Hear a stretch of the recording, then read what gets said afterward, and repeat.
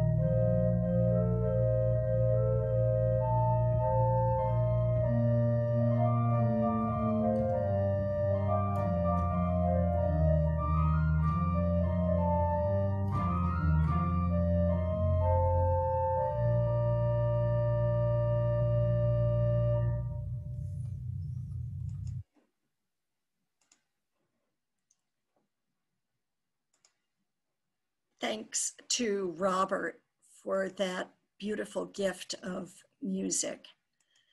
And welcome everybody to Sunday worship for First Parish in Bedford. We're so glad that you're here. I'm Deb Weiner. I'm the Developmental Director of Faith Development for Children, and I'm coming to you from the main broadcast studios here at First Parish in Bedford. It's great to be inside the church for this worship service. Welcome to those of you who are long-timers and who are here for the very first time. I have a couple of announcements to share with you this morning. One is that immediately following the worship service, there will be a meeting around how we can you the vote, all about how to get involved in the upcoming election. Jerry Ross will be hosting that meeting along with John Gibbons, and we will put a link to that Zoom room, which is different from this one, into the chat. So be ready for that. And of course, if you decide that you would rather stay and talk with your friends, we will also have virtual community hour following the service. Also want to remind you that COVID-19 testing will continue Tuesdays here at the church. This has been a great service to the community, which we are glad for, and that will continue on Tuesday. You do need to make an appointment for space. If you have questions about that, you certainly can contact John Gibbons, our senior minister, who most Tuesdays will greet you if you come to be tested. Once again, want to remind you that starting next week, we will be required to either enter a passcode to come into our gatherings on Zoom, or to use a waiting room. So I don't want you to be surprised by that. That is a change that Zoom is requiring. So those are our announcements. If you are a newbie to First Parish in Bedford, we particularly welcome you. And if you would like information about this congregation, please do visit our website. We're very, very glad that you're here, and recognize that one of the blessings of this time is that we have people joining us from not only around the US, but in fact around the world on some Sundays. So a warm welcome to you all. I want to invite us now to join in our unison affirmation. And our tech wizard, Paul Bradford, is going to share the screen so that we can see that. So here we are, friends. Love is the spirit of this church, and service is its law. This is our great covenant, to dwell together in peace, to seek the truth in love, and to help one another. El amor es el espíritu de esta iglesia, y el servicio es su ley. Este es nuestro gran pacto, vivir juntos en paz, buscar la verdad en el amor, y ayudarnos los unos a los otros. Thank you so much. We are blessed to have some wonderful music that we can share with you, thanks to the great efforts of our beautiful children and Janet Welby, our children's and youth music director. And they have put together a great medley of music, which we're super excited to share with you right now.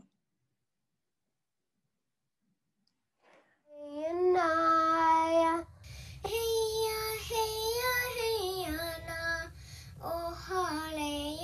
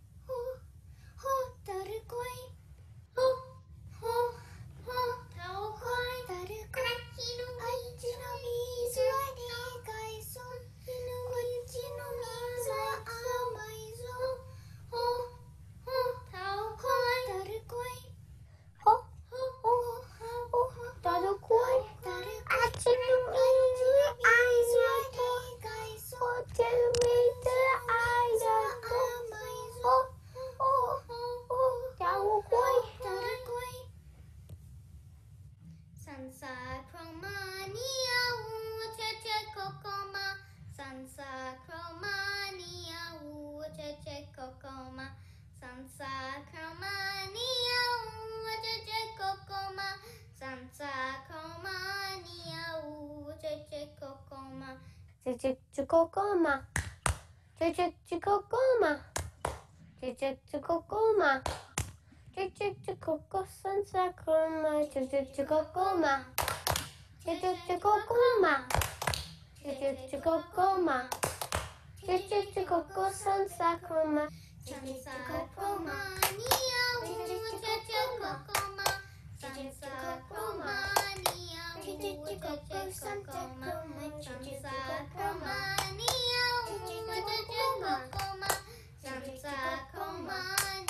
Chichikokoma, Sansa Croma.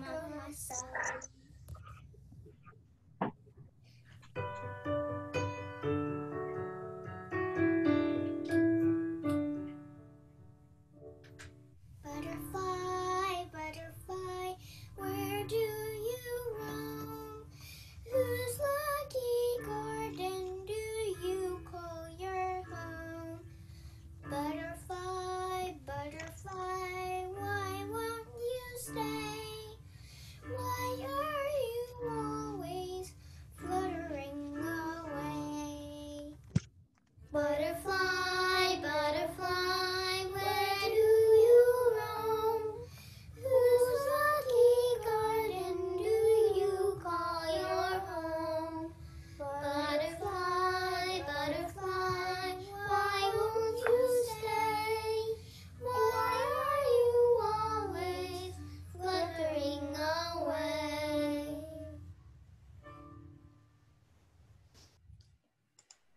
Thank you so much. All of the was just wonderful. And now we have a time for all ages with Annie. Yes, thank you so much, Janet, and to all the families who made that possible. That was a wonderful interlude. So when I was in 7th grade, I did something very surprising. I joined the cross-country team. Now, the reason this was very surprising was because I was a kid who hated running. All year long, I would just dread the mile run that we had to do for PE, for physical fitness testing. And every year we had to do the mile run twice, and I would just think about it and dread it. And cross-country races in junior high were 2 miles, twice as far. So why would a kid who hates running sign up to join the cross-country team, you might ask? Because if there was anything I hated more than running, it was being left out from my friends. I had 3 best friends in 6th grade, and we were all going to 7th grade together. Now, Jenny and Catherine had decided they were going to join the cross-country team. They were the very athletic ones. But me and Nicole, we were not going to join the cross-country team, and that was all right. 2 and 2. But then Nicole decided to join the cross-country team. Now, there was no way that I was going to be the only one of my 3 best friends who was not on the cross-country team. So I came home and I told my mom that I was going to do that. And I think she said something along the lines of, well, but can you run that far? It was a reasonable question. The first time I ran a race, I came in so far behind that my mom had worried I had gotten lost in the cornfields. I was growing up in central Illinois, so we were racing mostly in cornfields. And it is a place that one can get lost. But no, I had not gotten lost. I was just really, really slow. However, I started to slowly and gently improve, as one does when one practices. And I started developing a strategy for my races. I would find somebody from my team who was just a little bit faster than me, and I would try to stay with them for the race. And this was going pretty well as a strategy.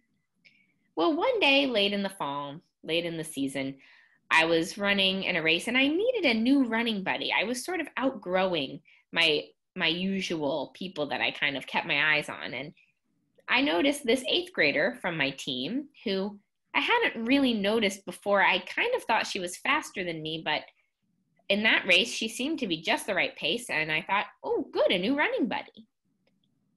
But being me and being very shy as a 7th grader, it's not like I went up to her and said, hi, I'm Annie, can I run with you?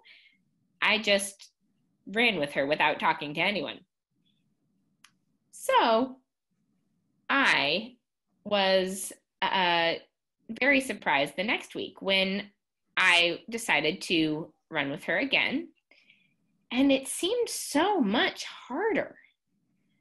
I was noticing that I was so tired, but you know, this course was supposed to be a very hard course. I had been warned that it was. It was in the woods, there were hills, and because it was in the woods, there also were not as many people there to cheer you on or call out your time as you went by. And so finally I emerged from the woods, and as I came out of the woods and I saw the finish line, I saw the chute up ahead, and there it was, and my friend's dad was calling out times. And when he called out the time, I just stopped because I thought, I cannot run that fast. And I started walking. And he said, Annie, run! Because the finish line was in sight and everyone else was whizzing past me. I got to the chute. I did start running again, and I got to the end. And I had shaved a full 2 minutes off my time in a 2-mile race. Anybody who's ever run a 2-mile race will probably know that that is a lot of time to shave off for a 2-mile race. What I learned about my running buddy was that the first time I ran with her, she was sick. And she wasn't feeling well, and she asked the coach, I kind of want to run, but I'm feeling sick. What should I do? And the coach said, well, why don't you just run it, but take it really easy. Don't push yourself. Don't race. Just run it. And so she was just the right pace for me at her sick, taking it easy pace. And then the next time, she was feeling better. But I didn't know. I didn't know she was much faster than me. I didn't know she had been sick the week before. I just thought she was the right pace for me. And there was nobody in the woods to call out my time, nobody to let me know that I was running much faster than I usually did. And so I just did it. It was a moment that I realized that I was capable of doing things that I didn't think I could do, that I was capable of running much faster. And so I trained harder. And over the summer, I trained with my friends who were fast and ran on varsity. And then in 8th grade, I went from being so slow that people thought I had gotten lost on the course to being in the top 5 finishers in the junior varsity races and to being an alternate on our team that went to the state finals. And I remember that when I turned 14 in 8th grade, that was the day I broke 14 minutes. That means I ran faster than 14 minutes, which for me felt like a complete and total miracle. I never thought that I could ever run a 7-minute mile, much less 2 sub-7-minute miles in a row. That day, my friends picked me up and put me on their shoulders and carried me around like a hero, even though they could have run faster than that for months and months. They had been getting much faster times. They were on the varsity team, but they knew that for me, that time, while not a big deal for them, was truly a miracle, truly an impossible thing that I had accomplished. And so I'm going to talk more about what we can learn from doing impossible things in these impossible times and what blessings we can get from being a little naive. But I wanted to leave everyone of all ages with that story and that image of cheering each other on and lifting each other up and celebrating what is impossible for one person that may not seem so hard to another. Thank you, Annie, very much. And now it is time to share our joys and concerns. And we welcome Sandy Bozanowski of the Lay Pastoral Care Team, who's going to take us through this. And for all those joys and concerns that we are keeping silently in our hearts, but we hear you. Thank you so much, Sandy. Thank you. John Gibbons, over to you. Good morning, everybody. And this is the time for our offering and for our offertory. And you know, as part of your ecclesiastical education, you know the difference between those two, don't you? The offering is where you are given an opportunity to contribute financially to First Parish, which is deeply appreciated and needed. And the offertory is the piece of music that accompanies it. And the offering is a piece of our free church tradition. There's nobody here but us chickens. And the survival and the strength of this congregation depends on our own generosity. And again, that's deeply appreciated. This time I have words from the prophet Willie Nelson to introduce the offering and offertory. And Willie Nelson said, "There are more serious problems in life than financial ones, and I've had a lot of those. I've been broke before and will be again. Heart broke, that's serious. Lose a few bucks, that's not. Now is an opportunity for you to lose a few bucks and for our faith community to be stronger for it. Freely we have received, freely give. Our offering for the work of this congregation within and far, far beyond our walls will now be gratefully received. Thank you."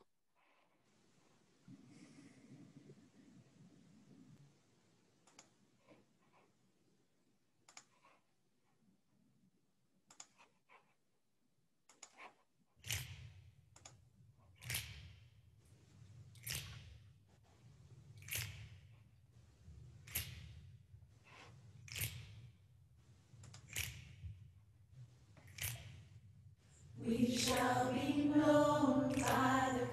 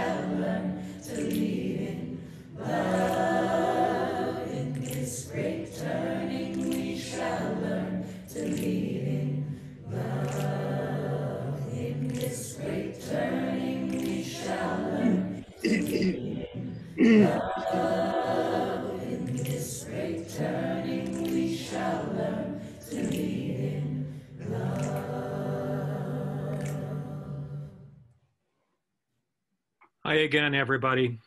Our reading prior to Annie's sermon comes from Annie Lamott's book, Bird by Bird. Annie Lamott, you remember, spoke to packed houses back in the old days at First Parish when you had packed houses twice. She's quite remarkable and has a new book coming out quite soon. This excerpt is from her book, Bird by Bird, that is in fact about writing, but indeed about much more than writing.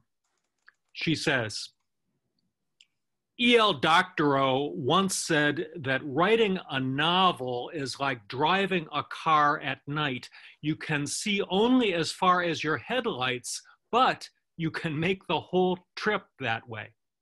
You don't have to see where you're going. You don't have to see your destination or everything you will pass along the way. You just have to see 2 or 3 feet ahead of you. This is right up there with the best advice about writing or life I have ever heard.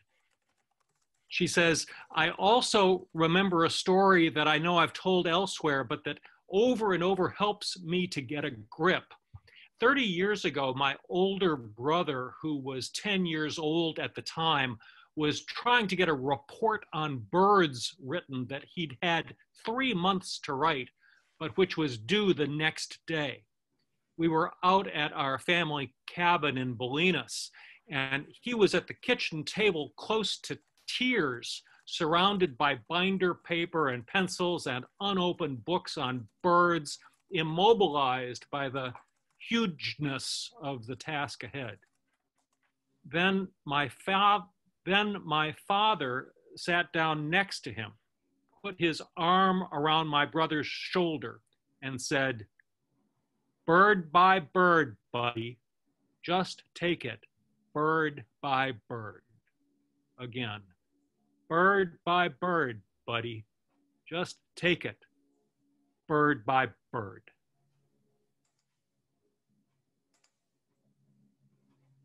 Thanks, John. So yesterday, I ran an informal half marathon. What is an informal half marathon, you ask? Well, an informal half marathon is where you and your housemates and one of your friends decides to run a 13-mile route through Boston that you plan, and you have your non-running partner set up with your kid and some water and Gatorade at a couple stops along the way, and you call it a half marathon. This was not the first informal half marathon I have done this pandemic, in fact. The first one was in late May. Back in January or February, I had registered for a real formal half marathon that was going to be held in late May in Providence, Rhode Island. I had signed up with my housemate. We had run half marathons before. We thought it would be fun. In March, when things started to change dramatically, I kept training. I kept training because surely by late May, things would be fine and I would be able to run a half marathon in Providence, Rhode Island. And then I kept training because, well, just on the off chance that things are fine and I can run a half marathon in Providence, Rhode Island, I want to be ready. And then I kept training out of sheer stubbornness. And then we said, well, maybe we should do a half marathon on our own. And we did. And you know where we left from? First Parish in Bedford. And we ran down the Minuteman Trail into Cambridge, where we ended. Yesterday, when we were running, we saw chalk markings on the ground on the trails we were on, marking finish lines and mile markers for other people's informal races that they were running. That's the thing about human beings. We can figure it out. We can figure out a new way. Last night, I had a Zoom birthday party, which I have never done before. And my friend Megan, who lives in California, was there. And I said, Megan, are you teaching? And she said, yes. And I said, but I remember in March, you said if we're still virtual in September, I will quit teaching. And she said, I've revised my plan. Now my plan is, if we're still virtual in fall of 2021, I will quit teaching. We've all had to do a little bit of revising, haven't we? Back in March, I could see that I could handle the next week or so. Certainly not till late May, but that's okay. I only needed to see as far as the headlights shone. I didn't need to see the whole route. We were taking it bird by bird back then, and we still are. And that's often how I do things that are maybe a little bit impossible.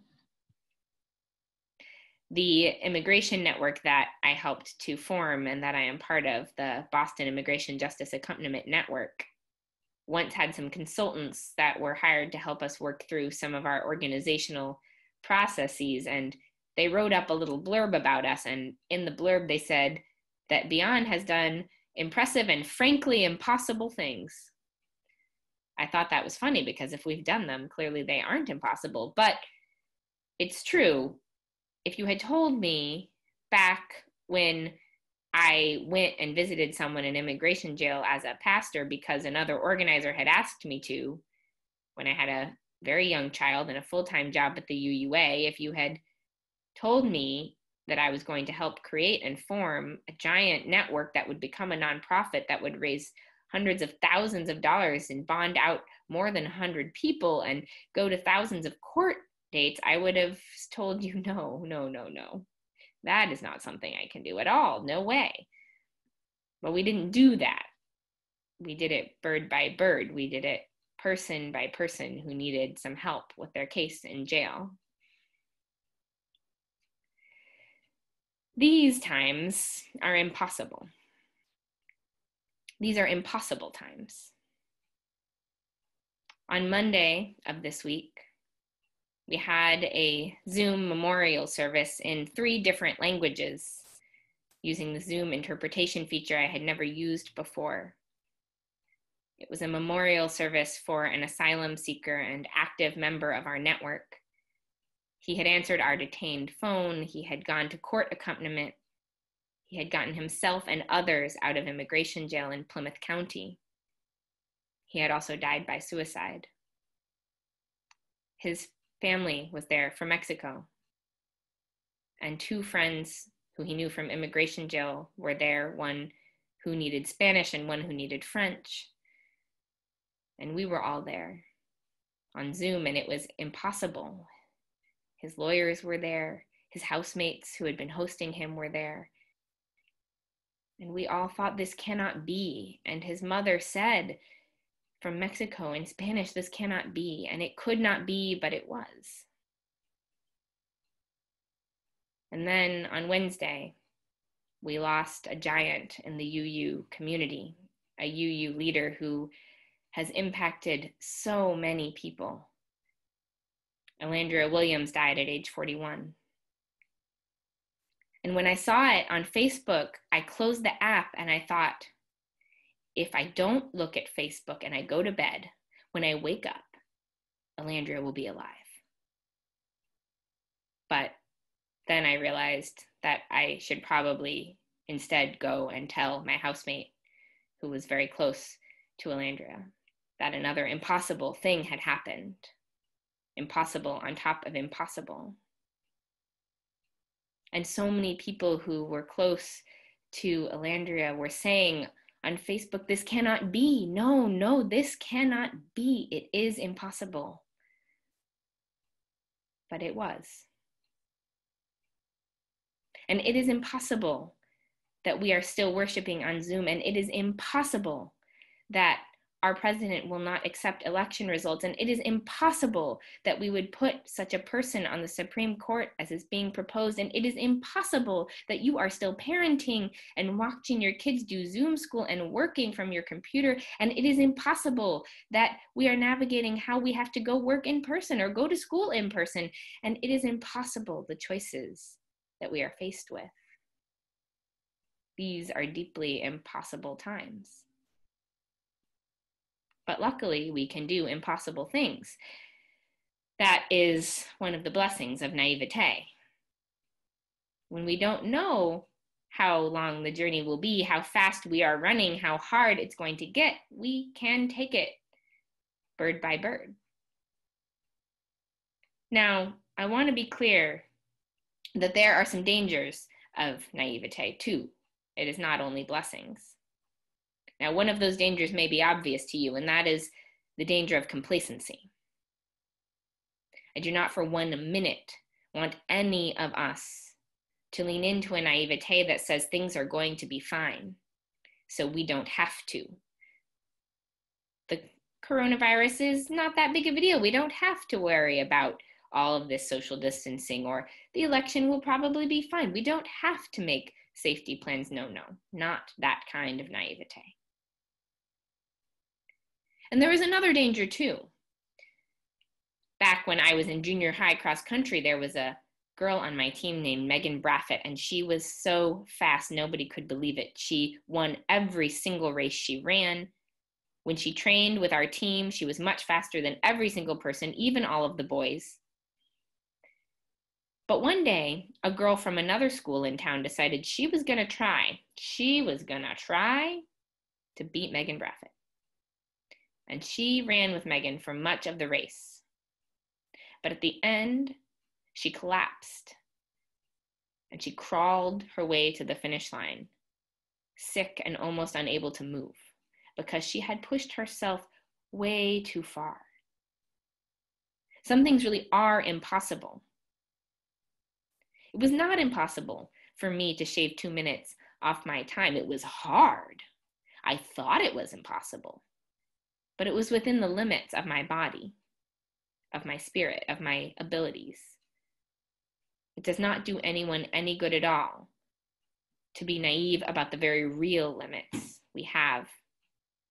We are humans, and we are only able to do what we are able to do. So how do we harness the blessings then of the naivete while avoiding the dangers? Well, it's tricky. I screw it up a lot. Sometimes I take on more things than I can do and I don't do them. Other times I don't do the hard thing because I think it's too hard. But I think the best way is to do 2 simple things, simple and hard. One is to train. The only reason I could make that race was because I was training all the time, running all the time. If we want to be able to do hard things, we've got to practice. If we want to be able to be loving in really stressful circumstances, then we have to practice being loving in stressful circumstances every day. And if we want to be able to be brave when there's a coup, then we've got to practice being brave every single day. And if we want to be able to model self-care and boundaries, then we got to practice it with every little piece of our lives. The second thing is that we have to listen to our bodies. We have to know where the hard limits are and not push past them, not collapse onto the ground sick and a mess. We have to get better at being still enough to listen and find in ourselves, is this something that is hard that I can do, or something that is too hard? And then we may need to ask for help, or we may need to say no, and that may feel awful, and we may let people down, and it's better than collapsing.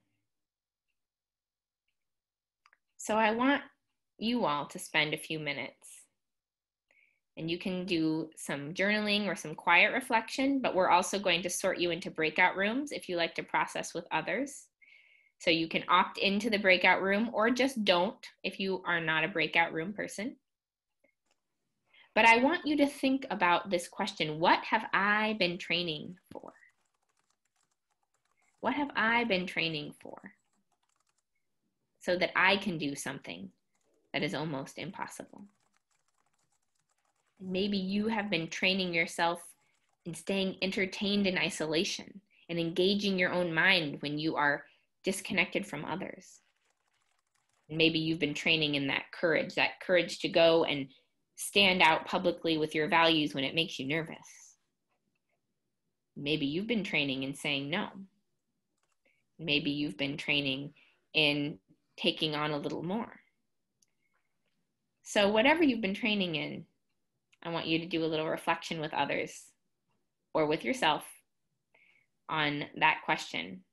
What have I been training for so that I can do impossible things? Wonderful. We'll have some closing music from the UU group, Emma's Revolution, to move us forward into our closing words.